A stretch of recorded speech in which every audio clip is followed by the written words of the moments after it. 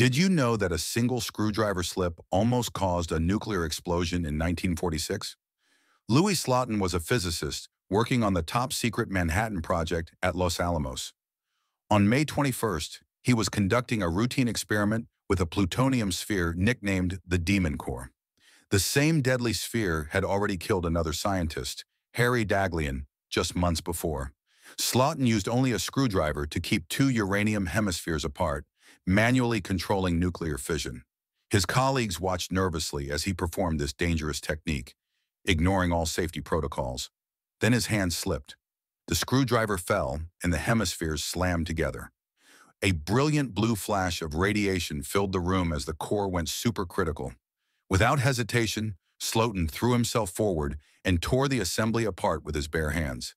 He saved everyone else, but doomed himself to 9 days of pure horror.